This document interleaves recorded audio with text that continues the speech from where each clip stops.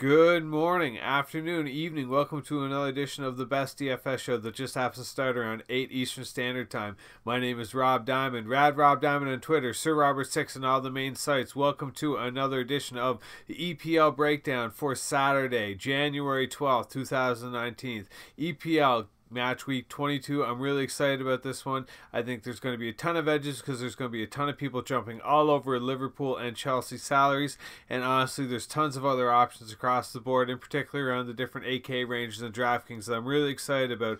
But without wasting too much time, let's jump in here right away. As always, let's take a quick look at the schedule.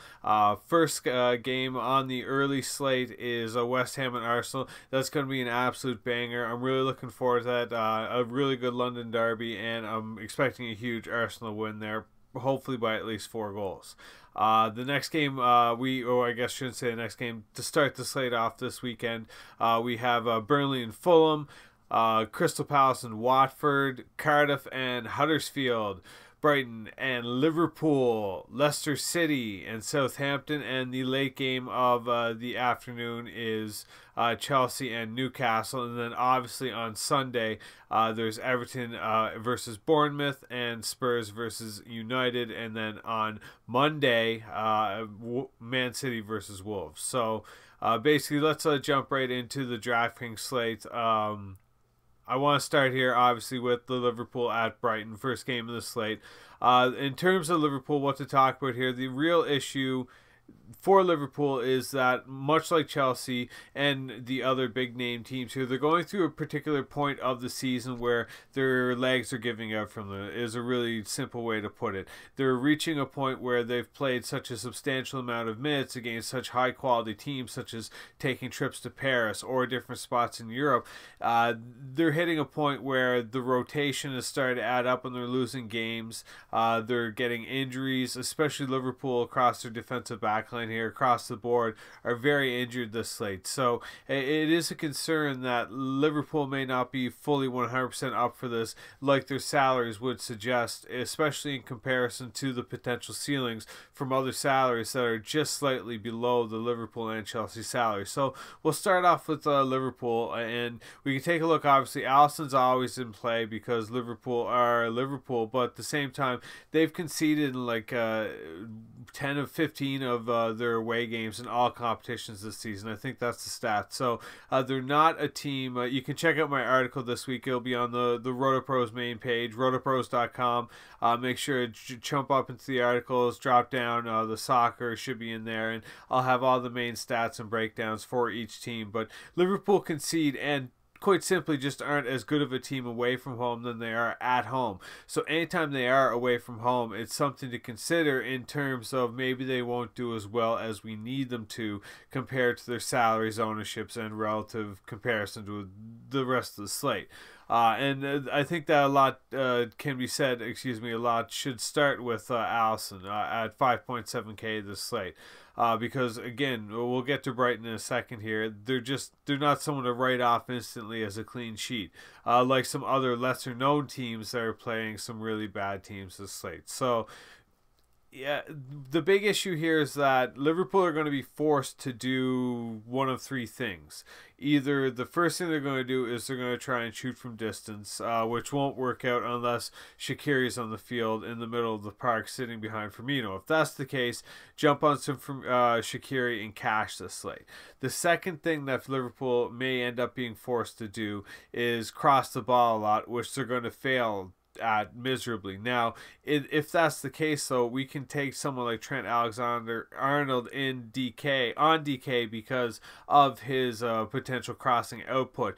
But at the same time, we can't really justify that on FanDuel because his conversion or efficiency rate won't be creating a lot of chances because Brighton has one of the best clearance defenders in the league in Shane Duffy. And it should be no surprise to anyone, Firmino won't be able to handle the likes of Shane Duffy in the air. So I see the crossing outcome is very unlikely unless it comes from set pieces. Now, the set pieces is really where we have to start talking here. And if James Milner is starting this slate, he is probably one of, if not the top play of the slate for midfields. At only 7K, will be handling the majority of the set pieces. We'll hopefully see 90 minutes, especially with Jordan Henderson not being at a full 100%, along with Fabinho potentially having to play center back. You'll notice Lovren, Van Dijk, Gomez, and Matip are all potentially out, 2 confirmed out. Van Dijk should be playing, but outside of that, it's still a little bit up in the air as to who will be healthy enough to go, and they may end up putting Fabinho as a center back, which is what they did to their loss against Wolves in the midweek there. Again, or I should say in the midweek, in the cup tie against Wolves. And if you're more interested to read what's been happening in the previous slates, again, check out my article. I have all the recent results for Liverpool listed in there from the cup ties for all the teams. So yeah, it's important to note that Liverpool are very injured right now, and if Milner gets the 90-minute start, I think he's going to be one of the top players this slate in either format, and I'll talk about why very shortly. Now, as I touched on earlier, Liverpool can't play Firmino, Shaqiri, Mane, and Salah all at the same time, along with having someone like Naby Keita or even Milner or Lallana sitting behind Firmino in that pocket. It needs to be Shaqiri. If it's not Shaqiri, we have to deeply reconsider our entire Liverpool strategy for this slate.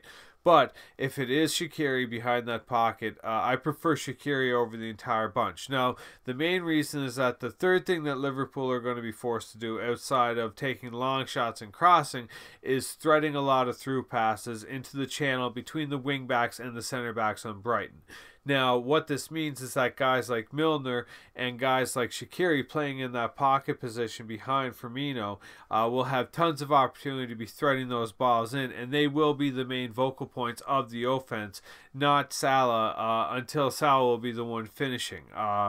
Or Mane, someone from the wings will be finishing. I don't expect Firmino to be a big part of this game whatsoever. Maybe get an assist laying off, but outside of that, Brighton should have no issue keeping up with him and handling him physically. But in terms of where Liverpool is going to find success is those channel passes that are going to be slipped through, generally from the top of the 18 to 25, 30 yards out, where they're trying to sneak one where Salah and Mane will cut in behind from the wing backs towards the center backs and try and get a little through ball. Now, Liverpool is very good at that. I will say that. Now, it also should be said that Liverpool, too, are most likely going to draw a penalty shot because if, in fact, they rely on this third situation, what's going to happen more time than not is they're going to be drawing fouls, especially Salah's speed. And if that's the case, you're going to have to go with either Salah or Milner in that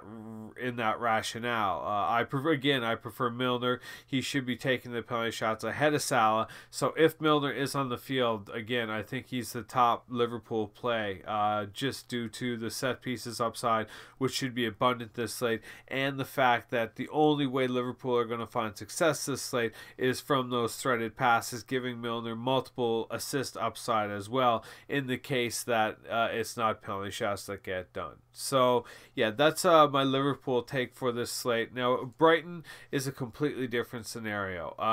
I've been saying this for multiple seasons. I've been saying this multiple times this season. Brighton are one of the heaviest home away splits in the entire league. Their home games, this is the only reason they stay up, is because of their home results. And again, they've dealt with really big teams throughout the season and kept scores close. They've only lost, and now Brighton is a relatively new English Premier League team. They've only been in the league a couple of years, and something I had to look up quite extensively because I didn't believe, Brighton have only lost 6 games at home in their entire EPL career so far, 1.5 season technically, which is still incredibly impressive. And of those 6 losses, 5 of them were against Big 6 sides. The only other loss that was against Burnley earlier this season. So it's really important to note here that Brighton are a different team at home and Liverpool are a different team away. Does that mean Liverpool are going to come out here and lose? Not exactly, no. Does that mean Liverpool are going to come out here and score a 5-1 victory? Probably not. No, like we just have to temper our expectations a little bit here, or at the very least, consider this, that the opportunity for us to temper our expectations is here, because there's not many people that are going to temper expectations when they read Liverpool and they read Brighton. That's just going to scream Liverpool 5 goals, and that may not be the case. Could that still be the case? Obviously, it's Liverpool. It's always a potential upside. But in terms of the other upside here is that we can kind of expect maybe Liverpool to only win 2-1 or 2-0 or 3-1 as a max ceiling, where from these salaries, especially compared to other salaries in the 8K range and compared to other scores in other games, 3 goals from 9 to 10K won't cut it, and we'll be talking about that with Chelsea later too. But in terms of this slate, the only 2 guys on Brighton that I would really consider in any light would be Solly March, just because his production across the board is high enough, and Glenn Murray.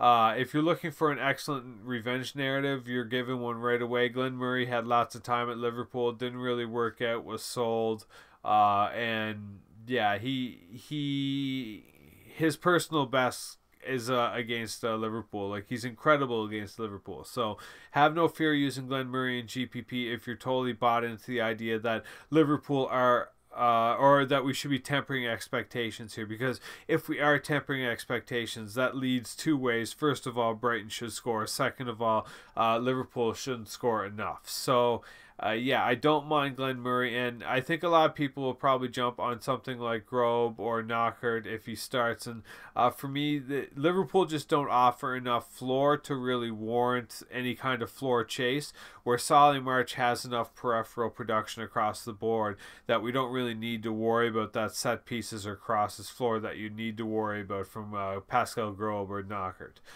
So yeah, if you're going anywhere, go Solly March or Glenn Murray. And if you want to be crazy risky, go Button. Though I would equally expect Liverpool to only get 3 to 5 shots and score 3 to 5 goals, if you catch my drift. Like, I don't see Button getting as many saves outside of shots he sees compared to other value keepers this slate. So what I'll say for a final score, here's Liverpool 3, Brighton 1.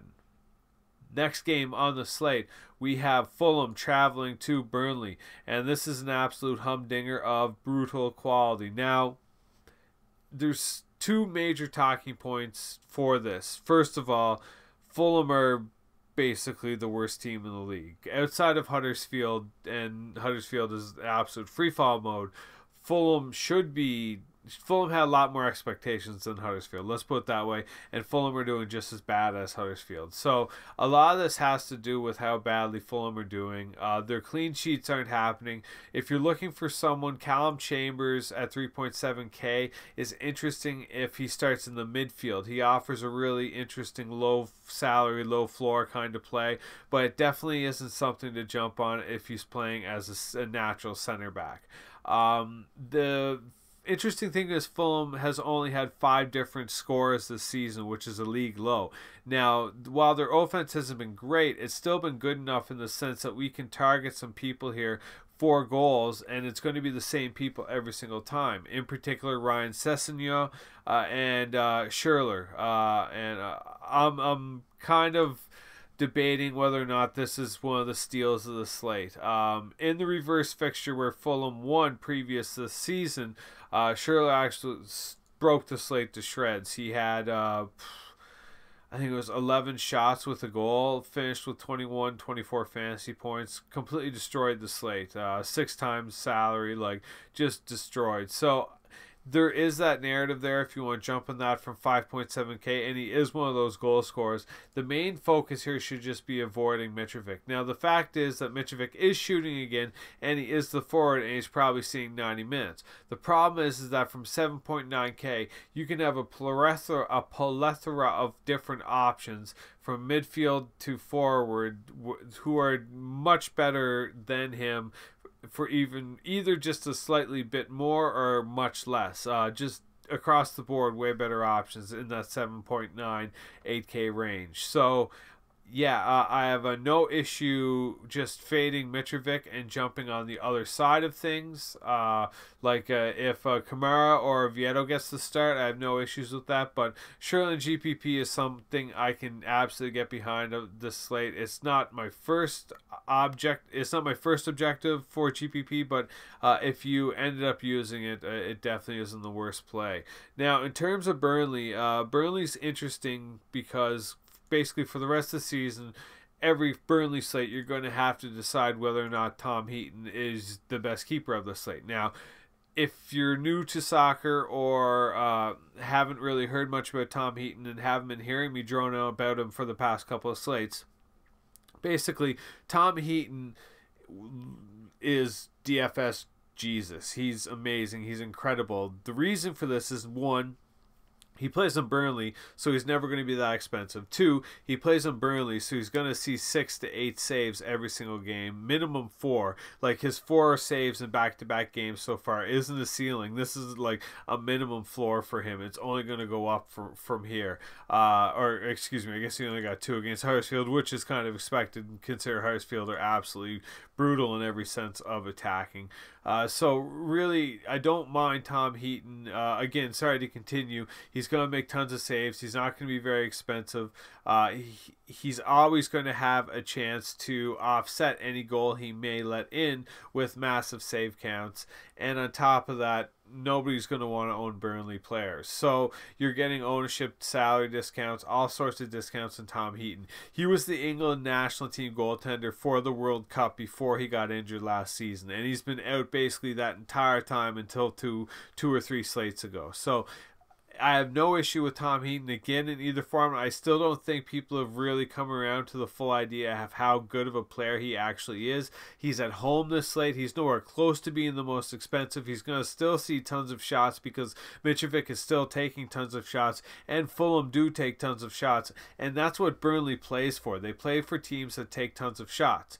Unlike Brighton playing for teams that generally play possession like Liverpool are going to be forced to, Burnley play for teams that just take shots from everywhere. They allow shots from everywhere. And what was standing out was from the past couple of seasons, Heaton and Nick Pope, the other goaltender, continually led the league in saves until Joe Hart came in and Burnley was all of a sudden letting 4 goals in a game. He just wasn't up to the task. Tom Heaton is. He's still going to see 4 to 6 shots this game, 4 to 6 save opportunities, excuse me, and I'll be really surprised if Fulham score more than once. So, yeah, I have absolutely no issue with Tom Heaton. Another guy that I'm really going to be looking a lot at is Johan Berg Gudmundsson. Robbie Brady's suspended, so he'll be out, meaning Johan Berg Gudmundsson, if he plays, will have exclusive set pieces rights against arguably the worst team in the league, arguably the worst defense in the league. Now, he isn't looking like super healthy, which is a problem and a little bit concerning. So you can look at someone maybe a little bit more like Dwight McNeil for 5.8K, who may end up picking up a lot of the crossing slack. But in terms of they're going to be crossing the ball, it's just a matter of whom. And if Johan Berg Gudmundsson and Robbie Brady and Aaron Lennon are all out, Dwight McNeil basically has to pick up all the slack. So it's tough. I want to say 2-0 Burnley is a really reasonable result, but what will more likely happen is a 1-1 result, and Tom Heaton still finishes at like 8 to 10 fantasy points because he's a legend. Next game on the slate, we have Huddersfield at Cardiff, and I barely want to talk about Huddersfield, but I will very momentarily because Losel is continuing to put up decent numbers despite playing on the league's worst team. I'm really not too interested in these salaries from the defenders, but I won't take anything away from the fact that Cardiff are Cardiff, and they'll probably allow a fair amount of crossing. With Aaron Moy out, you can still rely on either Pritchard or Billing. I prefer Billing for cash and Pritchard for GPP. I think Billing has tons of cash floor to carry with no Moy, and from 5.6K, you're not really risking anything, and he's not coming off the field. So, yeah, I have absolutely no issue with Billing in cash, but the issue is Huddersfield have easily the worst offense in the league. They're getting relegated. At no point in English Premier League history has a team after 21 games with only 10 or fewer points avoided relegation. They're going down. It's certifiably done at this point. In fact, a lot of the English Premier League is based around math, and there's certain thresholds of points where teams look to achieve to know that they're not getting relegated. And Huddersfield have long ago lost that threshold. It's done. It's sold. So yeah, there's no ceiling. You can't take these guys in GPP. You just can't do it. The only way you can hope for that to happen is that they score 2 goals, one person scores both goals and the other person gets both assists, or nobody gets assists, and the rest of the slate doesn't manage to produce a 2-goal scorer to compete with that raw points that this Huddersfield player would put out. So like that's a really rangy script to go for, especially against Cardiff at Cardiff. So not something I'm looking for. Just stick with Billing and Cash if you're going anywhere, and maybe Losel if you want to be a little bit riskier, because like I said, he is putting up the numbers. But that's really all I'll touch on Huddersfield. And in terms of Cardiff are doing their very best Brighton impression in terms of this is how we're going to stay up, we're going to win games at home. That's just how they're going about this season. They've won the majority of their home games. They're a far better home team than they are away. But what this slate will be defined by, the biggest point of this entire slate, is whether or not Camarasa plays. If he does not play, Joel Rawls is the absolute must-lock 100% either format guy of the slate. You could even at that point play both Billing and Rawls, or completely drop out Billing 100% and just roll with Rawls. Now, if Camarasa is playing, I don't like his salary, but if you're fading the Liverpool Chelsea high-end salaries, you can kind of jump on this because there should be lots of relevance for Cardiff in this game. Really, the play of this slate is we're hoping Camarasa doesn't play, which isn't the nicest thing. I realize that. It's not a malicious hope. Obviously, I'm fully conscious and aware he's not long-term hurt and coming back very, very soon. This is just in the hopes of the DFS relevance for this slate. If he isn't playing and Rawls is in, Rawls is the guy this slate. And I'll probably still rock a fair amount of Rawls just in the case that Camarasa comes off really early, which could very easily happen. In terms across the board, I like Cardiff.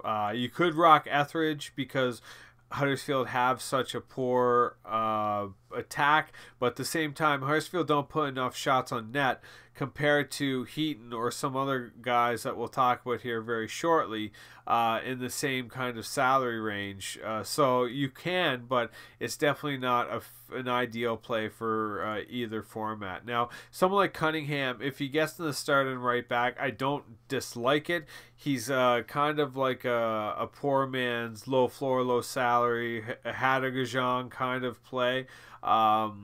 I definitely think there's better plays, namely Callum Chambers if he plays as a midfielder. If you're looking for that style of low salary, low floor.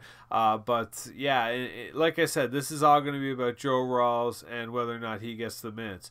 Patterson's a much better player at home than he is away. So another guy that you can consider for GPP is Patterson. If in fact Camarasa doesn't play, I have absolutely no issue with a Patterson-Rawls stack, or even going another route through that, whether it be Bobby Reed, Junior Hoylett, or Josh Murphy. Josh Murphy's salary is getting, and Hoylett's salary is getting into a little bit more pricey range than I would rather see, but at least I would consider Hoylett because he's Canadian. Duh.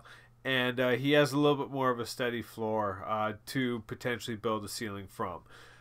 So yeah, that's really my takes for this. I really like Cardiff this slate. I think they're going to score 3 at home, and I think they're going to be super low owned. And the salaries, when we consider the amount of potential implied totals here that I see coming, compared to the same totals from Liverpool as we've talked about so far, Cardiff are even up there in terms of like how you should value a script of a Liverpool blowout to like taking some Cardiff players. I like the Cardiff side. They're going to be lower owned, cheaper. allows for lots of other options. So I'm going to say a 3-1 Cardiff win, probably more like a 2-1, 2-0 win.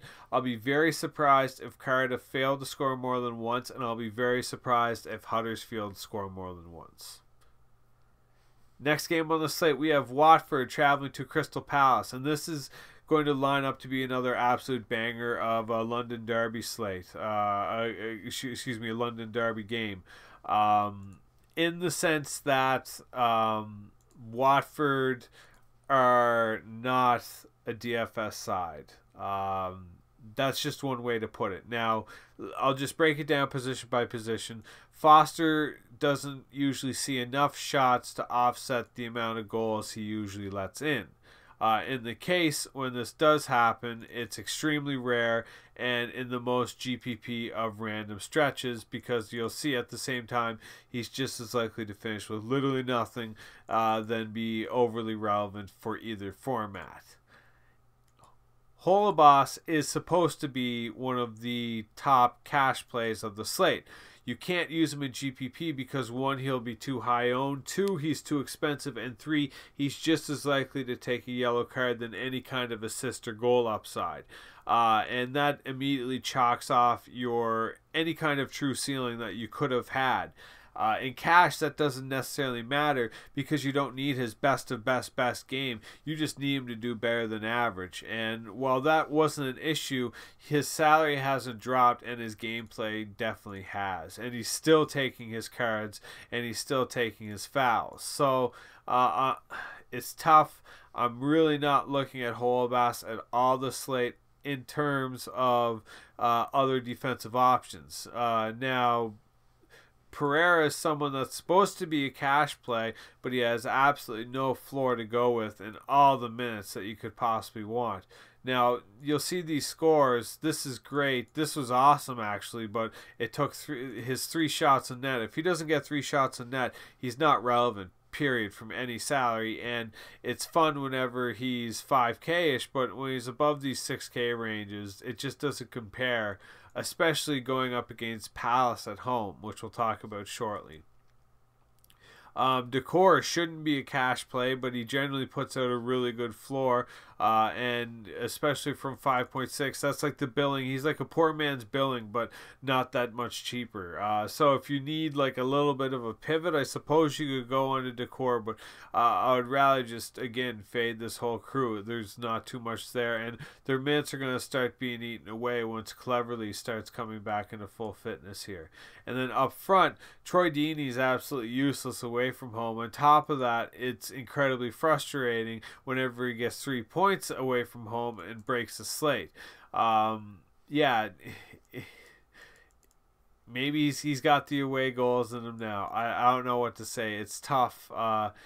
He isn't someone that I'm necessarily thrilled about using in any format ever.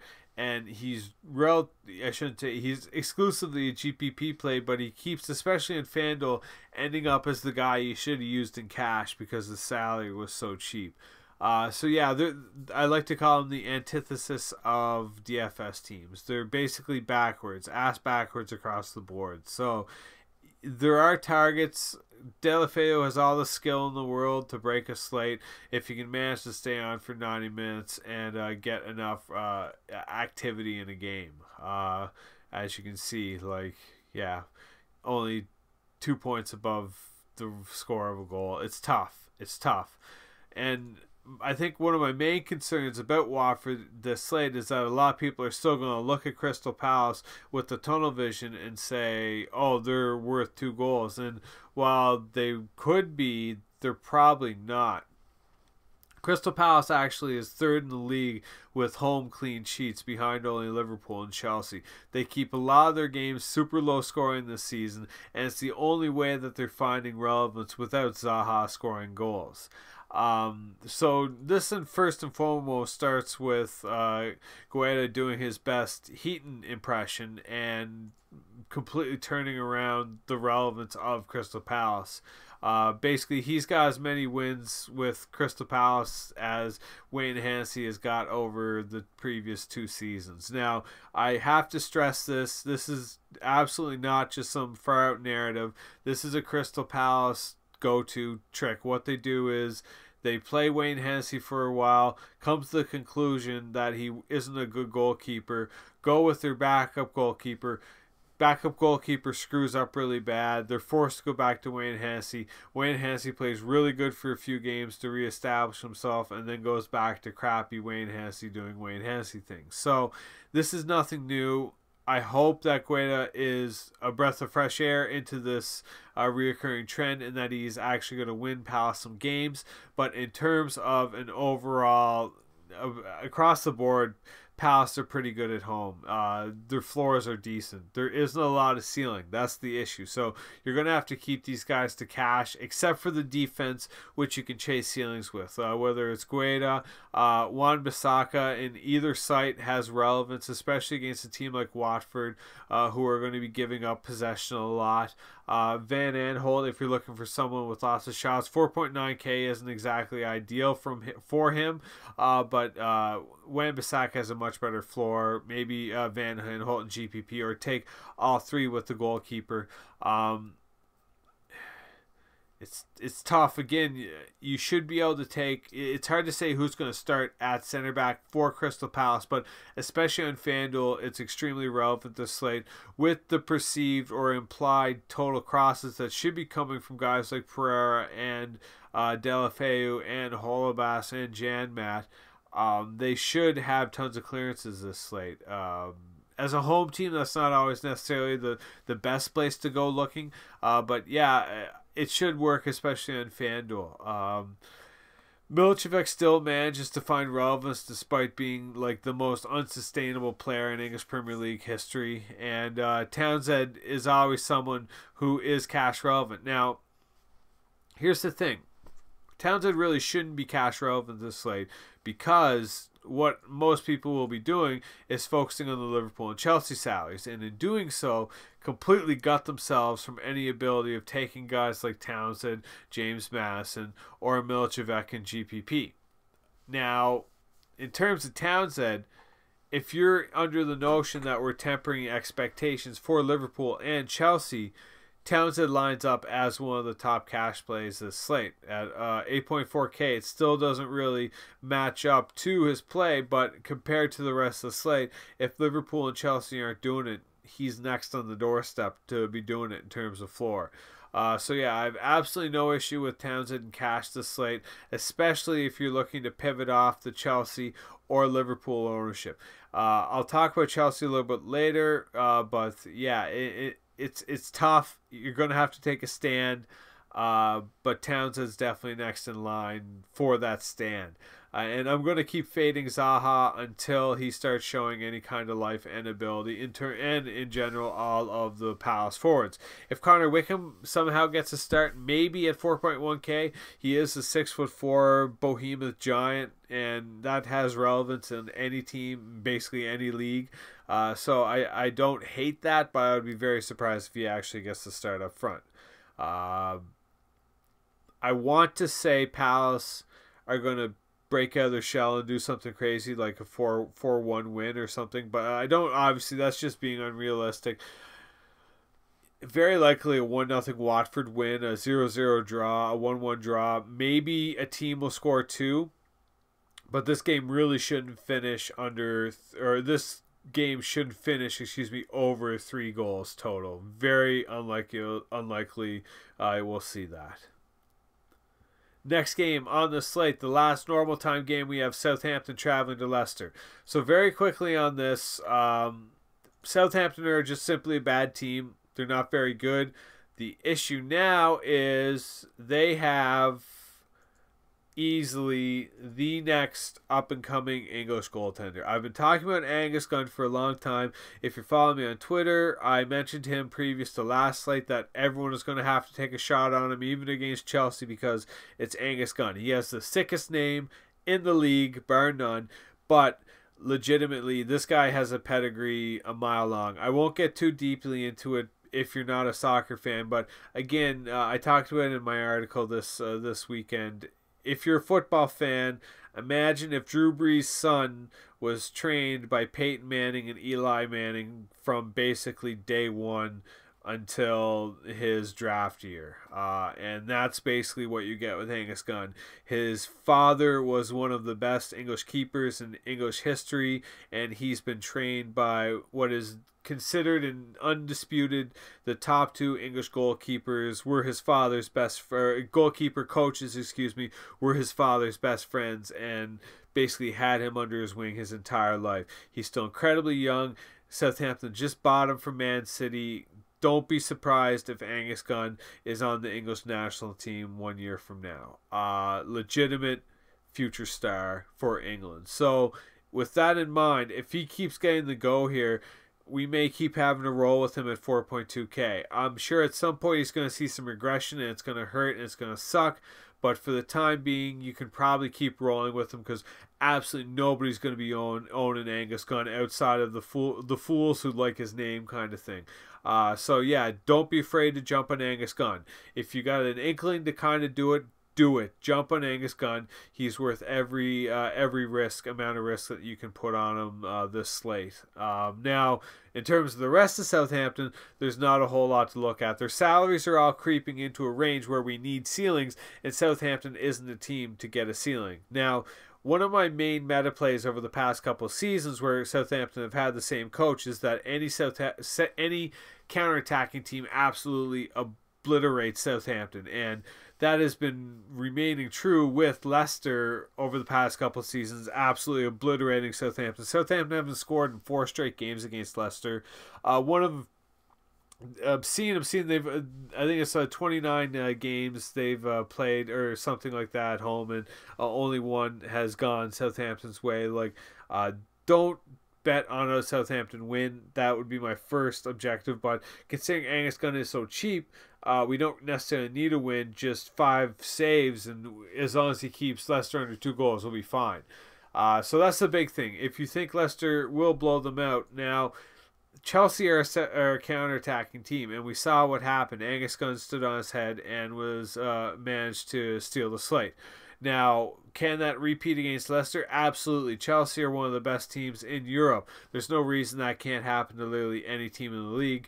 I'm just not as keen to say it's going to happen instantly again. Now, I would also be less keen to say that my meta play is fully in play because Southampton are under a new coach and Leicester are under a new coach, and in both circumstances, neither really fit into the former narrative, especially the Southampton. Plays a completely different style, while Leicester is still fairly counterattacking. Now, the main thing for Leicester is that they're probably going to concede even against Southampton. They've done so all season against lesser opponents, and 5.2K when we consider guys like Angus Gunn on the other side of the field who should see at least double the amount of saves, or Tom Heaton who should have just as good a floor if not more upside for a cheaper salary. I just don't see as much reason to play someone like Schmeichel.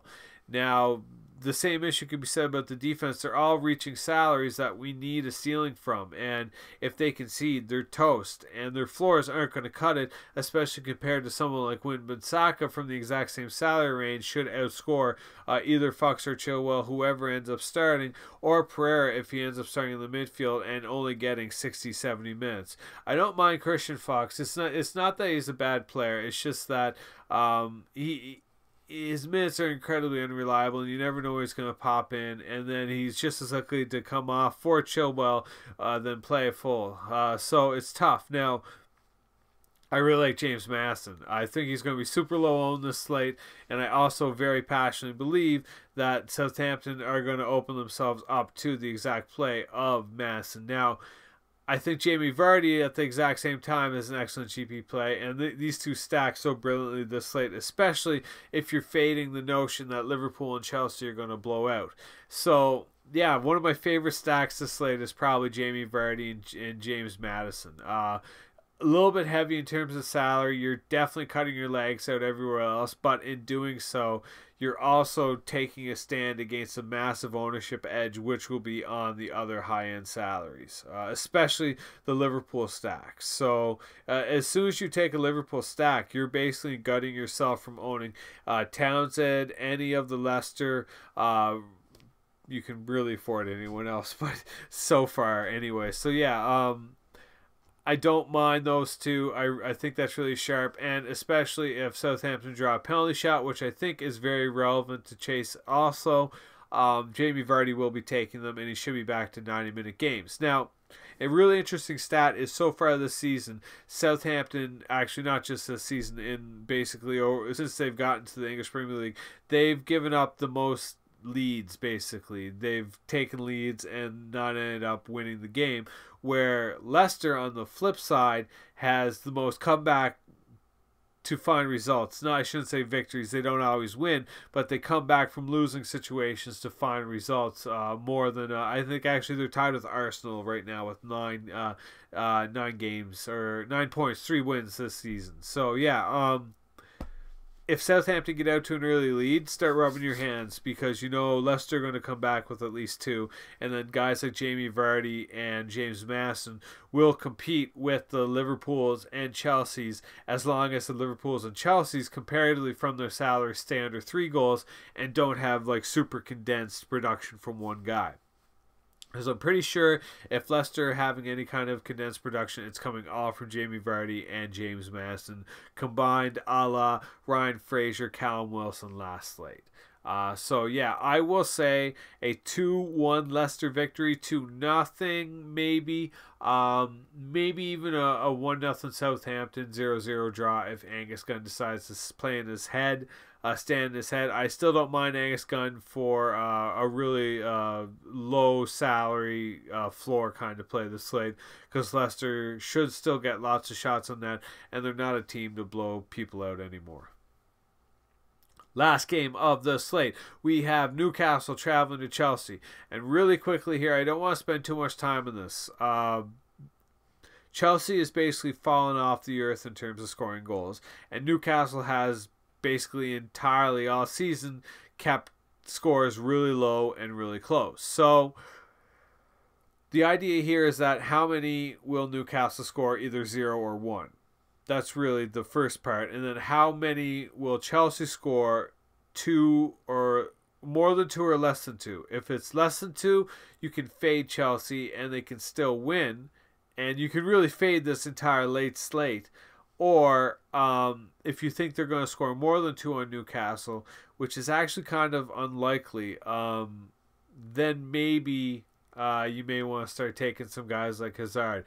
The big issue here is, well, there's 2 main issues. The first rumbling on the street is that Hazard's the new center forward, and he's going to be playing as the center forward. Now, if that happens, Pedro and Willian will play on the sides. The issue there is that Giroud and Morata are both capable for coming on.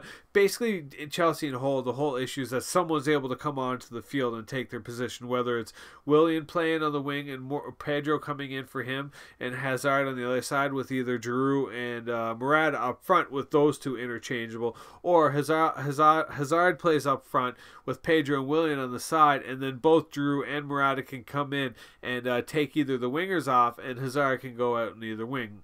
So Willian belongs on the left wing, Hazard belongs on the left wing. So both of them can't play in that same spot. It really wouldn't surprise me this slate to see Hazard play the center forward, Willian out left, and Pedro out right. The big concern being that someone comes on for someone and you're screwed with tons of salary in a late game in the hole with like absolutely no hope in coming back. So I'm more comfortable fading the late game. I think that there's a lot bigger edge, assuming Chelsea won't score 3 goals. I think there's a lot more value in shooting for that in other 8K salaries with much better floors. Like Willian is more guaranteed to come off the field than produce a substantial floor to be relevant from 9.5K. Can he? Absolutely. It's Willian, it's Chelsea, it's against Newcastle.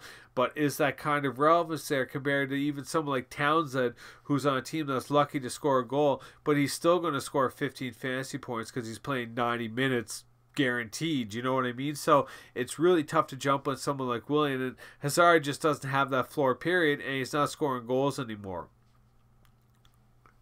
Can you really pay 11.2K when at the same time you know Salah could at least get a penalty shot? Now, that's not to say Hazard can't get a penalty shot too, but Newcastle just offer a lot less ceiling to Chelsea than Brighton offered to Liverpool. So I like a Chelsea fade before Liverpool. That's why I'm so keen about fading the late hammer game this slate. There are choices on Newcastle. They're dealing with some losses in terms of bodies, so I think Matt Ritchie is ultra viable in either format this slate. I want to say just GPP, but it's potentially either format because especially in DraftKings, he just throws balls into boxes. The big issue is that he's probably coming off the field. The real kicker here, though, is that Chelsea's just absolutely brutal against crosses and set pieces, and Matt Ritchie just crosses and takes set pieces. Especially if Jonjo Shelvey is out, there's a super limited pool of set piece options for Newcastle, and Ritchie just may end up playing 90 minutes because of that. So yeah, at the same time, if you can try and find the other end of the Ritchie crosses, maybe Lascelles or Kieran Clark or Fernandez is absolutely dominant in the air. If he happens to get the start, I have no issue with him chasing a GPP goal. But Rondon is really the guy. 5.1K. I'm concerned about his minutes, but it's Rondon. 5.1K. He's 6'4", 230 pounds. Chelsea haven't been able to deal with like Chicharito at 5'8", 170 pounds in the air. So like, yeah, I just don't see Rondon struggling to not find relevance in GPP. Furthermore, get this out. I think one of my favorite stacks this slate is a Leicester Newcastle stack between Jamie Vardy, Madison, Joel. If keeping Joel Rawls in there if you want, but for the sake, we'll take him out. And rolling with something like this, you're still leaving yourself with tons of salary. You can get basically any defender you want. Chase clean sheets for goaltender if you'd like. The big key here is that we only really need one goal for Newcastle from Ritchie and Rondon from those salaries. One goal. You're going to need a little bit more from Vardy and Madison, but that's really possible. And it's going to be low owned and not so much of a salary risk that if they don't do mind-blowingly awesome, it's not the end of the world. We need Salah and Hazard and Willian and Shaqiri and all these guys over 9K to do mind-blowingly awesome. Because guys on Cardiff and Crystal Palace's floors and Crystal Palace's defense and Burnley's goalkeeper and even their potential crossing output floor that'll be really condensed in Johan Berg-Gudmundsson if he plays. Like, these guys are all going to be competing against the Liverpool and Chelsea salaries and probably doing better than. So don't be afraid to chase a little Newcastle. Their starters aren't set in stone, so you're going to need to give yourself a little bit of wiggle room. But I would chase Newcastle 6 times out of 10 over Chelsea. No question this slate, because so many people are going to be on Chelsea. Now, in terms of Dubravka, you can get away with this. I absolutely support it at 3.7K. He's done this all season against all sorts of different competitions, so there's no reason to assume he can't do it against Chelsea. Now, is it my absolute favorite play of the slate? No, I'd much rather spend around the just below 5K range. But out of the low salary keepers, Dubravka's easily the low salary keeper to go with. So I'm going to say final score here, 2-1 Chelsea victory. Maybe a 1-1 draw if Newcastle get really fortunate, but I'll be very surprised if Chelsea fail to win another game at home here against a team that really doesn't deserve to tie their shoes. That shouldn't happen again, but like last slate, my last words were maybe you should fade them, and once again, maybe you should fade them. So that is the English Premier League slate for January 12th, 2019. RotoPros.com. Get over, check us out. Rad Rob Diamond on Twitter, Sir Robert 6 on all the main sites. Thank you so much for tuning in. I hope everyone has an excellent weekend. Starting to enjoy some NFL playoffs and really, get out and enjoy the winter. If you're getting some snow, love that snow. It's cold up here in Canada, so I wish everyone the best. Take care. Much love. See you at the top.